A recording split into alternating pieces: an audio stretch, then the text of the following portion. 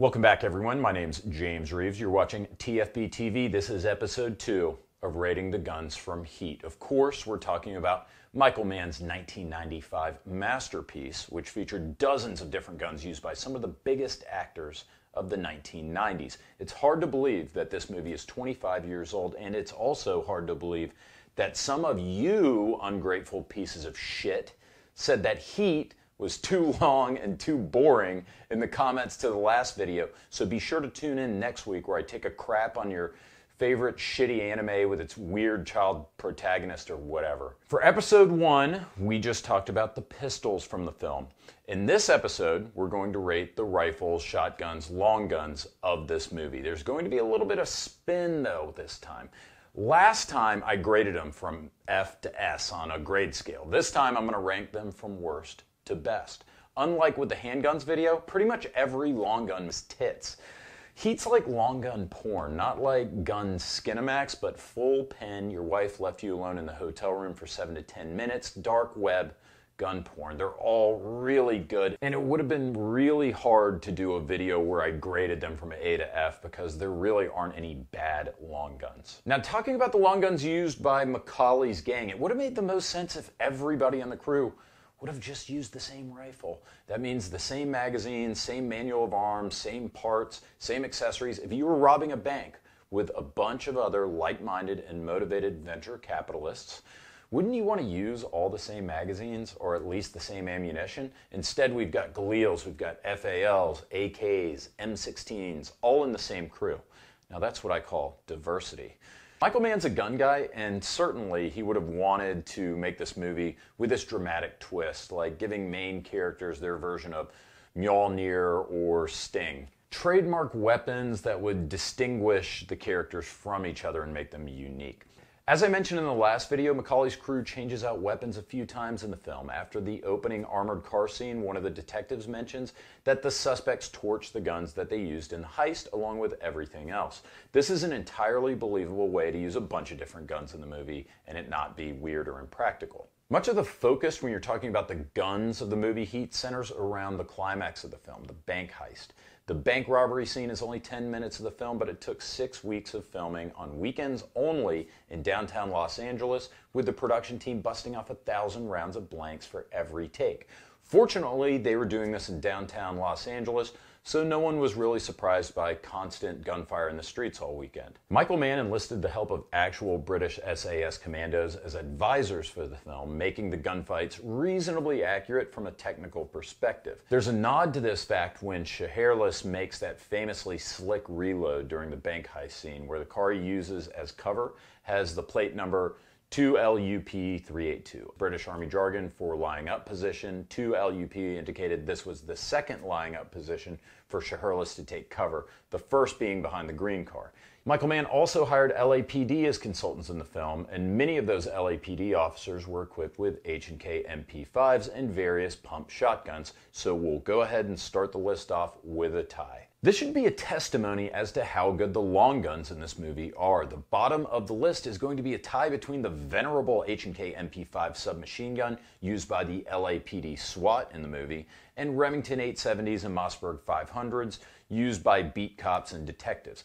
So let's talk about why we're placing some of my favorite guns at the very bottom of this list. The H&K MP5 is of course one of the most famous submachine guns ever made, and it was high tech when it was introduced in 1964. Chambered in 9mm, it's controllable in full auto, and it proved its worth in close quarter combat time and time again around the world. But you know what else was introduced in 1964? The .223 caliber and the Colt AR-15. This new caliber, this new platform, quickly ate up the space occupied by the H&K MP5 as guns like the Colt Commando came out and became more popular and more technologically advanced in rapid time, giving the operator rifle capabilities in a submachine gun sized package almost right after the AR-15 and the M16 were introduced.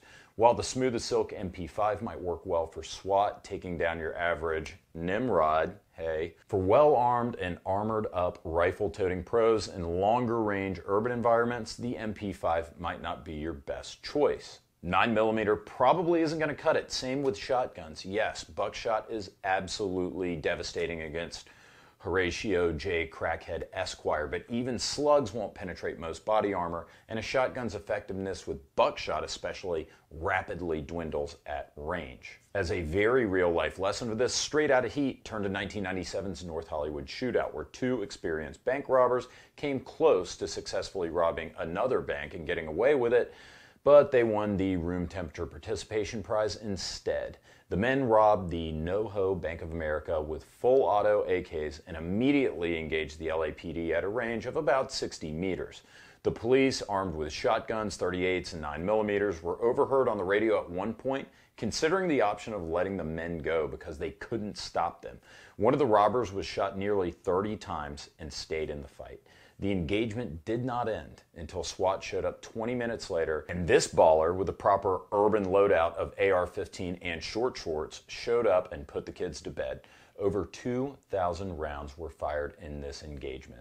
The less than 1,000 rounds fired by law enforcement were mostly 9mm, 38, and 12 gauge that couldn't penetrate the homemade body armor worn by the robbers. So I'm not saying it, it's history saying it. Pistol calibers and shotguns don't work in the context of a Los Angeles bank robbery with robbers who are equipped with long rifles and body armor. Oh, and can we talk about how breaching this door with two slugs like this would have made Al Pacino a sign language speaker had this been done in real life. For our next gun, one of my favorite scenes from the film. Remember when Van Zandt tries to double-cross Macaulay at the movie theater, so he sends the lead singer from System of a Down and a mildly irritated CPA courier to do the job? As soon as things go south, Discount Will Ferrell leaves his buddy behind, and he thinks he's gotten away scot-free. That is until Chirito Cobains him with one of the baddest tactical shotguns ever made, the Benelli M3 Super 90. The Italian-made Super 90 family of shotguns is the standard by which all other semi-automatic shotguns are measured.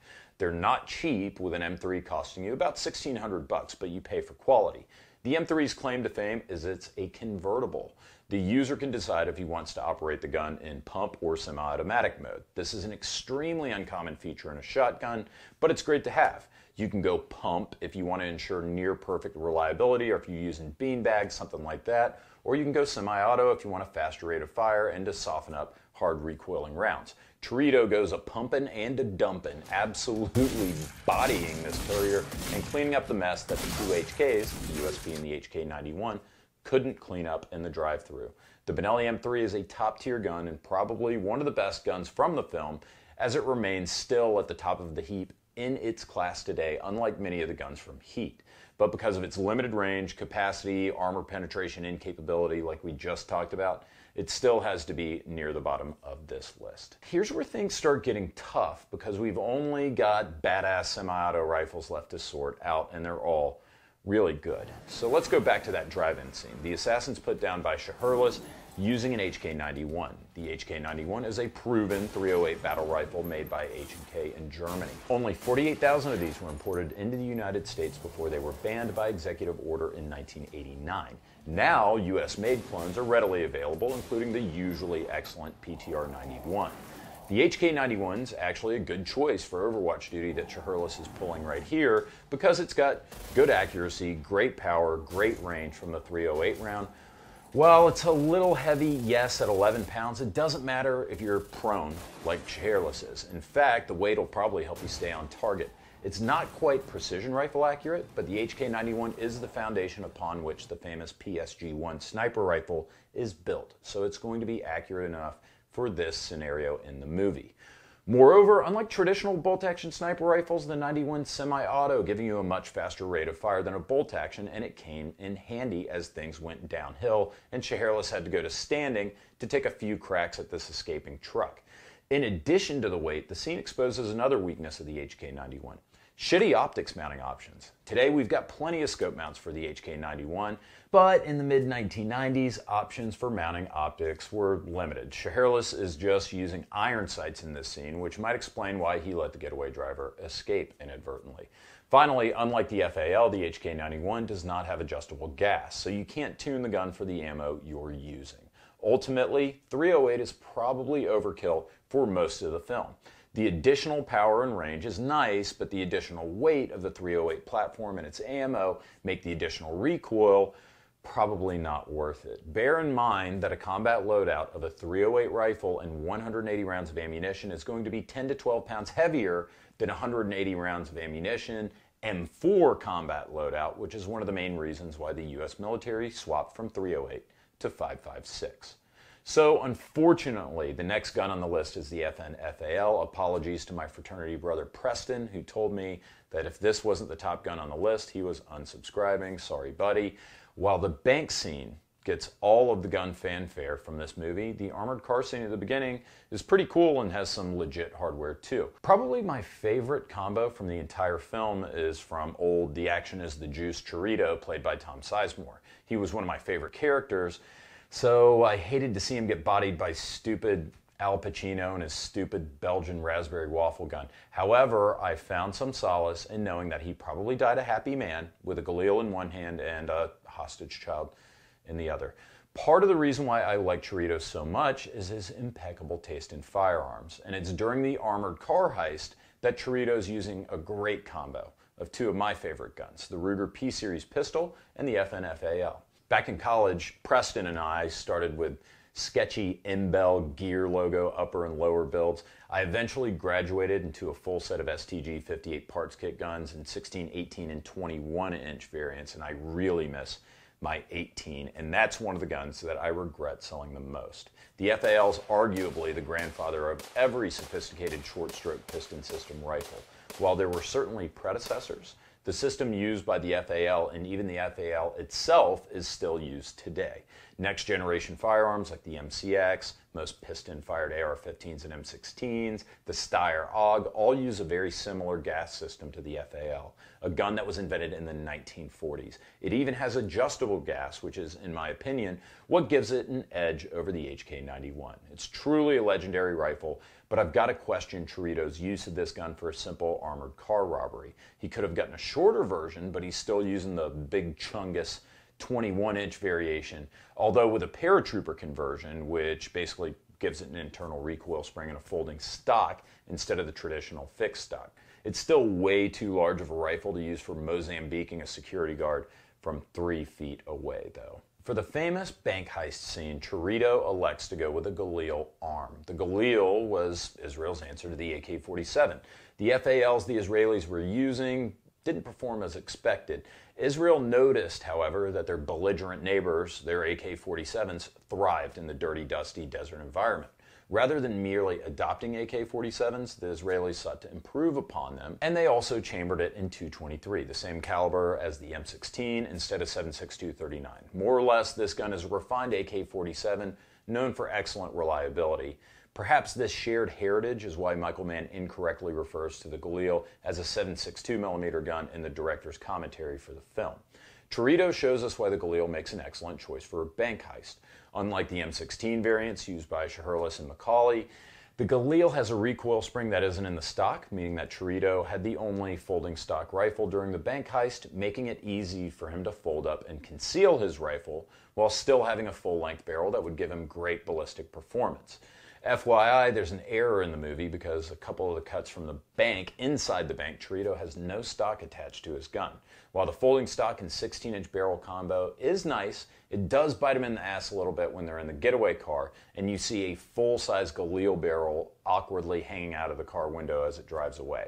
It probably would have been much more difficult to aim and maneuver with that longer barrel around the inside of a car with that stock deployed and 3 other dudes in it, while McCauley is sitting there going bananas and spreading the love with his Colt Commando every which way. The Galil is also a bit heavy at almost 10 pounds, nearly twice as heavy as the M16 Commandos used by his colleagues for the robbery. Next gun, Danny Trejo plays Trejo in the movie. True story, this was Danny's first movie, and he was somewhat of an afterthought. If you watch the opening credits, his name isn't even listed. Michael Mann actually brought him in as a consultant because he was formerly a prisoner of Folsom, like some of the gang from Macaulay's crew. But Michael Mann liked Danny Trejo so much that he featured him in the film and kicked off his illustrious career. Although he never gets to use it, Trejo is shown briefly with an AK-47, specifically a Type 56 Norinco. I don't know if you guys have ever f***ed with one of these, but my God. For some reason, it's like the Chinese can't manufacture anything that doesn't break within 3 weeks of use and also give you cancer at the same time. But for some reason, they can pop out some pretty good commie carbines. I've had several opportunities to purchase Norinco Mac 90s in the past, and I absolutely want to kick myself for not doing so. The Type 56 is actually one of the most common AKs in battlefields across the globe. Even in the Middle East, Iran and Iraq bought large quantities of them, and China supplied the Afghanis with them during the Soviet-Afghan War. These are proven fighting rifles and over half century of battle testing.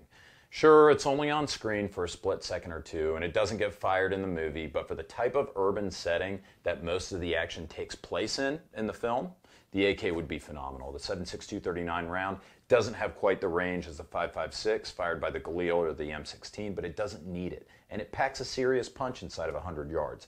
The AK shoots a round that's slower and shorter range than the M16, but the round weighs twice as much as a 62 grain 223 round and delivers 20% more energy than an AR-15 inside of 100 yards, although at 200 yards they start to even out. The AK is also typically less accurate than the AR or the M16, but you see all of these engagements take place at point blank to like 100 yards at most in this film. Trejo's AK would have been minute of man accurate at these ranges and would send an absolute 7.62 caliber shitstorm downrange. I've accuracy tested cheap surplus AKs and cheap ammo for this channel in the past, and they punch out better than 3-inch groups. The worst group for it was 3 or 3.5 inches, but I also managed to put down a few 2.5 inch groups with the Yugo. There's a strong argument to be made that, even with as little screen time as this gun gets, the AK is the ideal long gun for downtown LA bank robberies.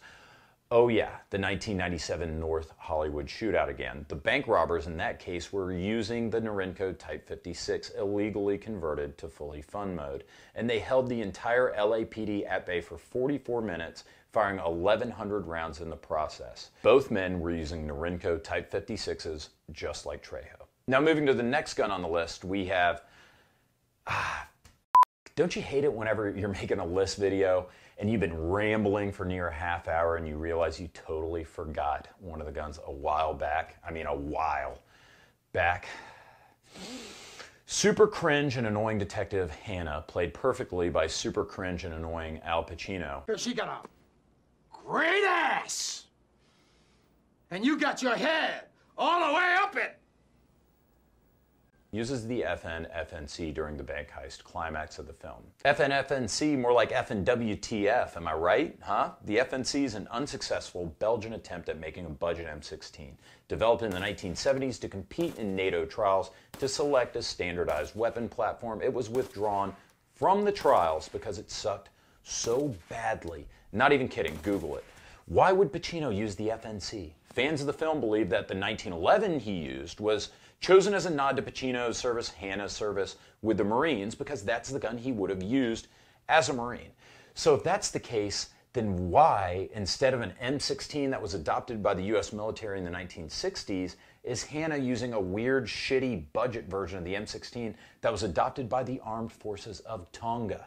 That makes zero sense. I don't even know what continent Tonga's on. I don't recall the LAPD ever issuing an FN-FNC at any time, meaning this would be a personally owned weapon or a POW. All of the other cops in the movie use M16s. Not only would Hannah's gun have no parts compatibility with every other cop on the force, but there's a 90% chance that the LAPD would get sued every time he shot anyone with it for negligent use of a non-standardized weapon system by a cringy, coked-up detective with no formal training on the gun. The FNC has a shitty trigger, no bolt hold open, a mag well tighter than a duck's asshole, it weighs 3 pounds heavier than the Colt Commando, and it flings brass into the next zip code. I'm glad that FN FNC has 2 Fs in it, because if I could give it 2 Fs, I would. Give me a shotgun over this pile of shit. Moving to the top dog or dogs, ideally I would take the Colt Commando used by Shaherless and Macaulay. The 2 dopest dudes in the movie appropriately both have the 2 dopest guns in the movie.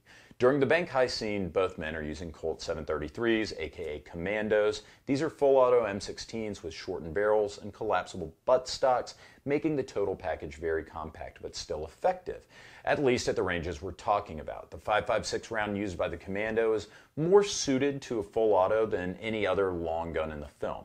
Those of you who have fired the AR-15 or M16, and for the love of God, I hope that's almost all of you, understand that the M16 is lightweight, but has almost non-existent recoil. The round's already light recoil impulse is further dampened by a robust recoil spring and buffer system with a simple and lightweight bolt carrier group that doesn't have a piston. I know, cue the annoying pedantic assholes who are going to call the bolt a piston and insist that the M16 is a piston gun. No, it's not. The round used by the AK-47 might be more powerful at the distances seen in the film, but the Commando makes up for it with volume and accuracy. Speaking to that, fully loaded Stanag magazines with 30 rounds of 5.56 are much lighter and smaller than fully loaded mags for the AK, the Galil, or any of the 308 guns. That means, as the men demonstrate in the film, it's easy to carry 200 or 300 rounds worth of magazines on your person, even under a jacket, concealed, and it wouldn't affect your mobility as much as, say, the other guns. The Commando itself is lightweight, just a tick over 5 pounds. While it doesn't have a folding stock, the collapsing stock is very handy, as the men demonstrate while using the guns in the getaway car. Yes, this movie is fiction, but the actors aren't faking spatial physics when they're seen whipping these guns all around the inside of the getaway vehicle like it's a can of new car smell Febreze. Not only is the Colt Commando nimble, but the manual of arms from the M16 family is ergonomic as well. These guns are just easy to use, as designed by God and Eugene Stoner. Famously, Val Kilmer executes a flawless combat reload behind cover, and this scene is shown to new recruits in the military and law enforcement as the correct way to do it. There are also several other variants of the M16, including the Colt 654, which is similar to the Commando with a longer barrel, and a regular-ass M16A1 and A2. At that point, I would think an experienced combatant would probably take a Type 56 AK-47 over the M16. Oh no, never mind. They wouldn't. Sorry about that. I had to do it. Thanks as usual for watching. That's it for Guns of Heat for this series. And if you think the AK-47 is better than the AR-15, you can suck my big fat